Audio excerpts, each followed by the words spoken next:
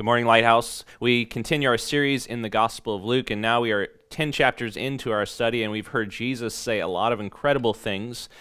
But today, this morning, Jesus' words are deeply shocking.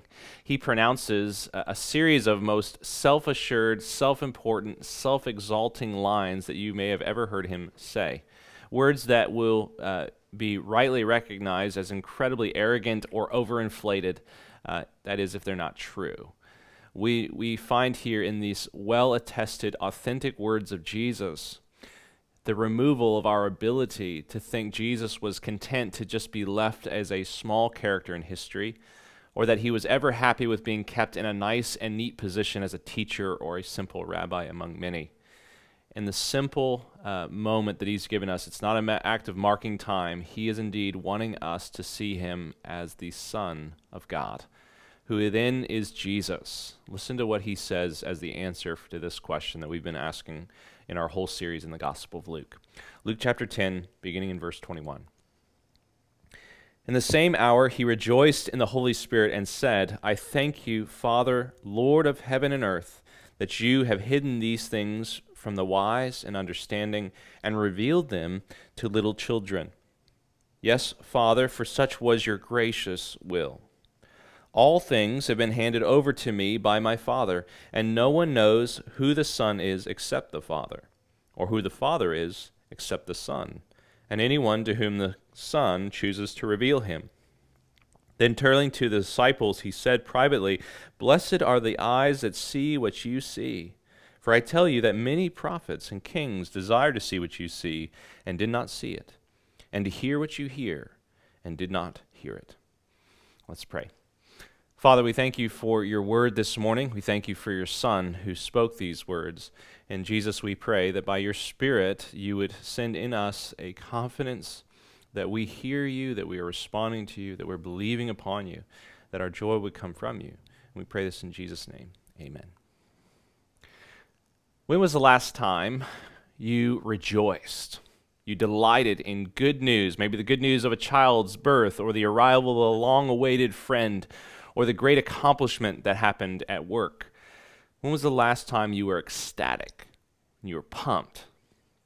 My sons and I have been watching this YouTube show about a surfer in Hawaii, and he always has the same phrase in his videos. He says, I'm psyching. It means he's excited. And he says so much, this term, that he has actually a psych counter that seems to add up the amount of times that he says it. And the more time he says it, though, maybe the less I'm believing that he actually is psyching. Can you really be psyching that much? I don't really know. I mean, Hawaii waves seem nice, but I don't know. Here, Jesus is psyching. He is full of the Spirit, and he is rejoicing. What has gotten a hold of him? What is it that fills Jesus with joy? The context is this hour that it's being spoken of, a moment when Jesus sees the return of a large group of disciples so far that he has called and sent out the 72 who have now returned, and they have proclaimed the kingdom of God in both word and with mighty deeds. They've gone around many towns and villages to do these great works. People are responding. They are getting this massive glimpse of God's grace to save. And a great many are willing to repent of their sins as they call them to repent and turn to the King, who is Jesus. Miracles of healing are being given. And Jesus says, this is Satan falling from heaven. This is the kingdom of God overcoming the kingdom of Satan, and it is drawing near. All of this sight that Jesus sees leads him to rejoice. And these three stanzas are in his song. These three sets of phrases are really the rejoicing that Jesus is giving. The first is that Jesus gives thanks. God the Father, he gives thanks to him for graciously revealing himself to little children and not to those who are seemingly wise. Secondly, Jesus rejoices that the Father hands all things to Jesus the Son, and so he can reveal God to all whom he chooses. And then lastly, Jesus tells the disciples privately how blessed they are for being able to see this day that even old kings and prophets could only dream of seeing. But just as we sometimes struggle to understand the reasonings behind why people rejoice, to grasp why they're psyching so much. We can be a bit confused by what Jesus is so delighted in. And so we must find out. Because as we consider what Jesus delights in, it simultaneously demands something of us in form of our response. And so first of all of the sight of the kingdom of God being revealed through the disciples' ministry, Jesus stops in this moment and he praises his Father, particularly regarding who has been noticing the kingdom of God. See, a great many are able to see God at work, people being healed, miracles being done in Jesus' name. And they are seeing this kingdom of eternal significance being revealed before them. People are seeing heaven meet earth in this moment in the person of Jesus as the coming Messiah. And so some recognize this. And they see God at work, but not all. And we still see this as the case, and we still ask the question, why is that? Today, some people hear about Jesus, and they love what they hear. Others see and hear about Jesus and all that he's done for them on the cross, and they're indifferent. They're totally against it altogether. We could be shocked. We could be shocked by this completely opposite set of responses to the same message, even upset at the situation. Not all are hearing the gospel message, which is the same, and not all are having the same response. But here, Jesus isn't surprised, but he's actually praising his Father in worshipful appreciation for what he's doing. For he sees God revealing himself to sinners who need him, not to those who feel no need of him. Notice which ones are seeing their need of Jesus. Who is it that's responding to this moment? Jesus sees it. The Lord of heaven and earth is revealing himself and his kingdom to the least likely. And Jesus calls them little children. It's a symbolic phrase, a symbolic word choice that Jesus is saying. It's to the insignificant in the worldly standards, the childlike. See, children, above all, they know that they are in need. They grasp every moment of every day of their young lives that they are in need, that they are dependent, and that they know their lack. And so Jesus compares the little children with others who are not responding to those being wise in their own understanding. This is not to say that they are the smart people and those are the not smart, but it's to say that they're too smart for their own good. So you can have a high IQ and yet be humbled and able to respond and receptive to Jesus. You can also have a low IQ and still be terribly wise in your own eyes. And so what does it mean that Jesus delights in God in this moment? It says that he's delighting in God's gracious will. See, the difference between adults and children, humble and proud, wise in our own eyes, and the self-admitted fools is the same. We know we don't have what it takes, and such is the baseline beginnings of the Christian life. It's the very foundation of coming to know Jesus correctly. No one who receives the God of grace, unless they give up their own God and themselves being their own God, is ready. No one who comes to God accurately says, it's because I deserve it. It was more with who I was more with it than others. I was more put together than others. I was more able. I was more significant. I was more worthy. No one could say that. But we come to God as a child, and we say, God chose to reveal himself to me in my utter weakness. And it remains a gracious work of God to save sinners from their sin. And this is forever fundamentally different and a different experience than anything else in life. And Jesus delights in it. Jesus delights in the truth that God's grace remains absolutely at odds with every other religious idea about salvation in our world, all other paths of progress that we've ever heard, where we hear versions of, you get what you pay for, you collect what you earn, you reap what you sow, which is at times eternally true of our judgment, but it's never true of God's salvation. The Lord of heaven and earth is doing a work of grace, and Jesus praises his Father as he sees this in action. It's the children that are seeing it. 1 Corinthians chapter 1, verse 26, Paul describes this very backstory of all who come to know Jesus. He says, "For consider your calling, brothers. Not many of you were wise according to worldly standards. Not many of you were powerful. Not many of you were noble birth. But God chose what was foolish in the world to shame the wise. God chose what was weak in the world to shame the strong. God chose what was low and despised in the world, even things that are not, to bring to nothing things that are, so that no human being can boast in the presence of God. And because of him you are in Christ, who became to us the wisdom of God, righteousness and sanctification and redemption." Saved by grace. But now the delight of Jesus that he's sharing, now it takes a shocking turn. In verse 22, Jesus says something even more surprising. This gracious will of his Father that he delights in, this plan of God, Jesus says, is actually up to me. See, your grace is actually my plan to accomplish. That's what Jesus is saying. Your will, God, is my will to provide. Let's read verse 22 again. He says, all things, not some things, all things have been handed over to me by my Father. No one knows the Son except the Father, or the Father except the Son, and anyone to whom the Son chooses to reveal him. Talk about a volume increase on the nature and identity of Jesus. He shouts loud and clear that I am God, the Father's gracious plan. I'm the one delivering the Father's gracious work. It is up to me. Verse 22, all things have been handed over to me by my Father. Tristan this week, our ministry intern at Lighthouse, he and I were reading this passage, and he said at a point when we got to this moment, he said, "Man, I would love to be a fly on the wall as the disciples heard Jesus say these words."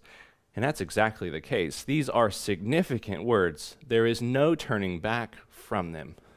The disciples hear Jesus say, "No one knows God the Father but the Son, or truly knows the Son but the Father." It's a perfectly clear declaration of Jesus' essential unity with God.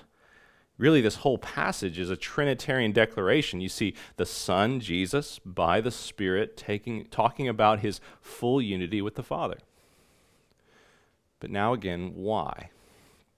Why is Jesus letting us know he is one with the Father and the Father is one with him? Because he delights in willingly taking up his Father's work as the Son. And what is that work? To reveal him to whomever he chooses. The kingdom of grace that God is revealing in this world is being seen, he says, by the weak and the lowly, the needy, the poor in spirit. And it's the work of the Son, Jesus says, to reveal God's grace to whomever he chooses. What does that mean? Firstly and simply, it means this. You're going to need Jesus to get to God. God the Father is known by a way of introduction, and that introduction is only through Jesus. Jesus says to the disciples at another point in the Gospels, "No one comes to the Father but through me." He also says, "If you have seen me, you have seen the Father." It's the same point being made. If you get to know Jesus, you are going to get to know God. But this is also what it means. You need Jesus to get to God because he is your only mediator between you and God. We have an incredible problem in our world today, and it's not found in the form of just one religion or one spiritual idea. It's sort of pervasive. It's not just a doctrine that's easily narrowed down, but it is doctrinal. It is this idea that you can find God by looking within you. You meet God by focusing on the God inside. The idea that there is no need of a mediator or a mediation to happen, a Savior to be given, a Redeemer to step in, who is essential as a conduit between you and God, but you can get there yourself. And so we live trusting that it is merely up to me to get to God. Whether we are talking about today's Facebook memes about believing more in yourself or holding on to that inner light within, or we are living in full-on Eastern mysticism that is offered to us over the millennia, still you can see the same goal runs counter to what Jesus says here. You don't reveal the Father to yourself, but I, the Son, must reveal the Father to you. How differently our approach to God is, according to these primary distinctions. Jesus is either absolutely necessary, or he is not necessary at all. He's either vital, or he's trivial. And it will then be up to us to ask, which one really works? See, Jesus gives us undoubtedly the most self-exalting claims here to deal with. You come to God only through me. Only I can reveal him to you. Only I can bring you safely to the Father's grace, the Father's mercy, the Father's love, the Father's peace, and an eternal relationship with God. And you might say, but that kind of job description places Jesus right in the very center of everything. What Jesus is saying means that all other stories ever told, all history ever written, all time and eternity rests in the hands of this one and only incarnate Son of God. And if we think that we are thinking the right thing that Jesus is saying here. And so fittingly, that is exactly what Jesus claims before his disciples in the third and final phrase of his rejoicing. He turns up the volume of his song to max, as he says in verse 23. He says, it turns to the disciples and he tells them privately, "Blessed are the eyes that see what you see. For I tell you that many prophets and kings desired to see what you see and did not see it, and to hear what you hear and did not hear it." And so Jesus shares with delight in his eyes in this moment of history that the disciples are in, and he tells them, look, you are blessed to be alive. And actually, all the prophets and the kings of old would be jealous to be you right now, to have this day in your shoes. Why? What would they be so jealous about? What would they want to see and what would they want to hear? And Jesus' answer is quite simple to that. Me. They were looking for me, for the day that I would come. It's an incredible set of words. I know God the Father's gracious will. It is in my hands to accomplish. And then finally, all of history, from backwards to forwards, is about me. In other words, Jesus is preparing to be able to say exactly what he says in the book of Revelation as the crucified, risen, and ascended Lord when he says the words, "I am the Alpha and the Omega, the first and the last, the beginning and the end." In all of this, Jesus rejoices. He delights. This is the self-exaltation of Jesus. And it leads every single person who hears these words about Jesus to, in every single moment that we're in life when we come to deal with Jesus, it leads us to the same question. This is the same one and only application really that comes from all of this. The question is, do you see Jesus as important as he sees himself?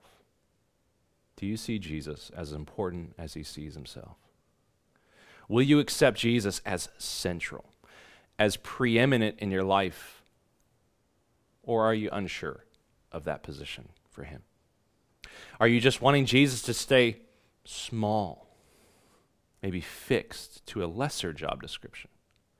Maybe you would want him to just be one of many options, and if it works for you, good, but if another one works for you, even better. Do you want Jesus to be just one of the influences upon your life, like a life coach giving you 10 easy tips to have a better week? He gives you just one religious experience, but he's not in charge of your whole existence. No doubt, the call of Jesus being central to our life and to our hope and to our meeting God, it strikes us really deeply. Because the problem of humanity, really all of humanity, of coming back to a relationship with God, is not merely that sin is in our way. that we can't be near God because of sin. The problem even goes deeper than that. The problem is that we love sin.